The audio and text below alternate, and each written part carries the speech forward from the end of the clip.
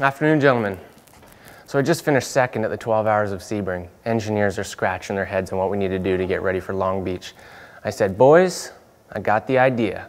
I'm going to the garage in Huntsville. I'm going to pick up some performance parts. I'm talking horsepower, downforce, brake performance. Can you help me out? All right, yeah, right off the bat, one of these. What else do we got here, Ray? That's it, I'm talking brake performance. Long Beach is all about braking late. Give me a set of those. We are winning so far. Right there, 2 tenths, 4 tenths. Oh, that should do us, Ray. Yes! Fox steering dampener. Tell you what, Ray, Long Beach racetrack is so bumpy, this bad boy will get the job done. And tell you what, we're gonna need to jack up the ride height for Long Beach with one of these rough country suspension kits. Definitely mark me down for one of those. What else do we got here?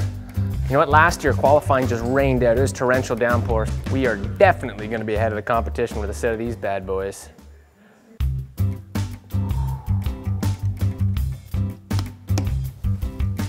All right, yes. I will take one of these, one of those, and 4 of those.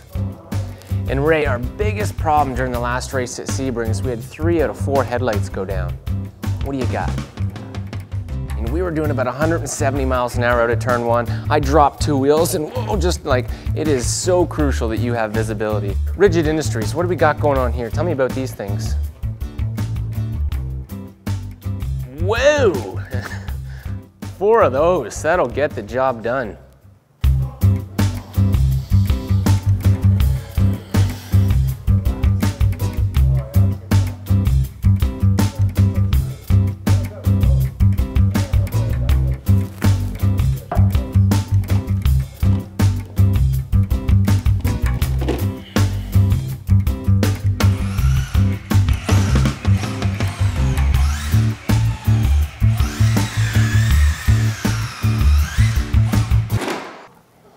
Gentlemen, it's been a pleasure. I could see Martin hires the best of the best. Can you ship that order to Long Beach? Arrivederci.